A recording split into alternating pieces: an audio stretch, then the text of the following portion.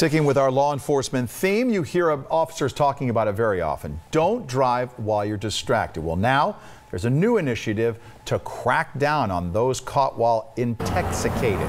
23 ABC's Daniela Garrido is live at Truxtun Park with details on what's being done to keep you safe while on the roads. Daniela?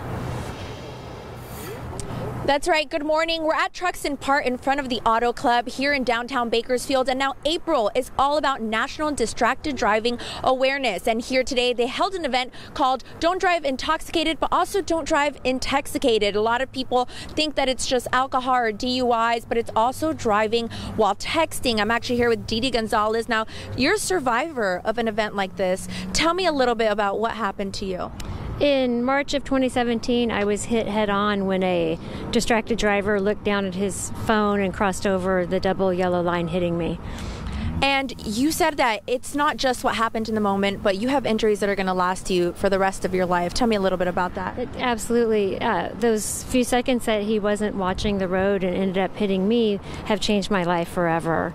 I had very serious injuries, pelvic fracture, fractured femur, fractured sacrum. And you think that your story is important to tell. Tell us why you think it's important to go around and tell all these different communities what happened to you. It's not about other people texting and driving, but also like you not texting and driving, right? Yes, and that's a lot of people don't change their behavior until it impacts them directly. So my message to drivers is don't wait until you're a victim or you know a victim.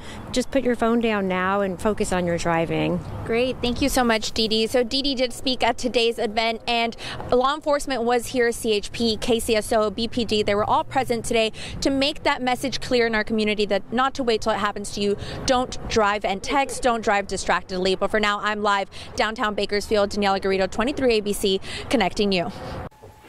And tomorrow